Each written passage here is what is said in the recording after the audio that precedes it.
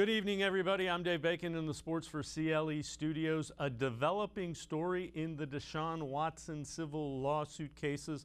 Sarah Barshop from ESPN reports that another lawsuit has been filed against Deshaun Watson. There are now 23 active civil lawsuits against the Browns quarterback.